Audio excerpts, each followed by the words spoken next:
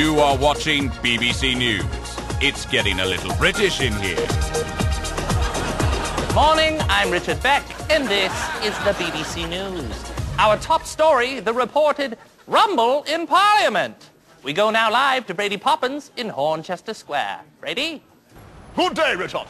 Well, what seemed to have happened last night in the back hallways of Parliament is nothing less than immature schoolboy malarkey.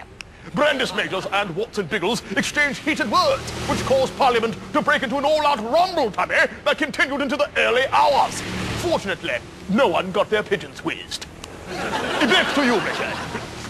As we all know, rumble tummies can easily lead to whackabouts and scuttlebutts. Thank goodness that did not happen. Thank you, Brady. And now let's go to Diane Prissy in Shifton County with today's Queen's Watch. Jolly good, Richard. We've got a real washer out here in Shifton. The locals are petitioning the Queen to make this village into a flumpsy-dumpsy. A spokesperson for the Queen says if these Shifton knockers think the Queen's going to double press on their account, they're in for a real dweezer in their Bangkok. And I don't think he was talking about China. Richard.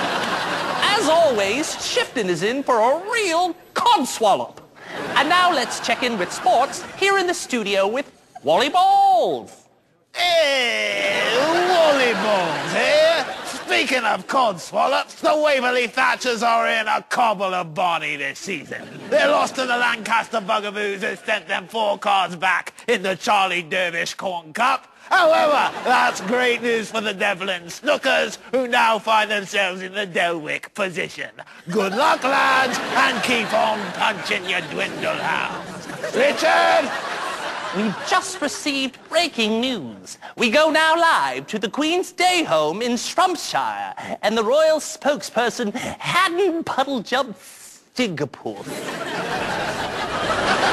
The Queen is dead. Oh, ghoulies. Let's check in with the rest of the news team. Wally Balls. I'm just gobsmacked over here. Diane Prissy. Oh, I'm completely, utterly pissed up. Brady Poppins.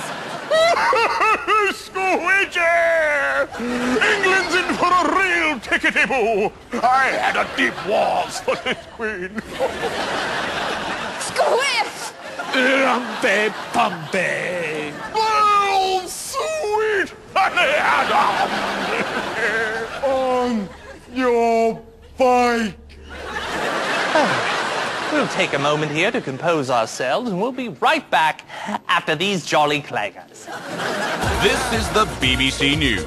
It's an ugly world, and our reporters reflect that.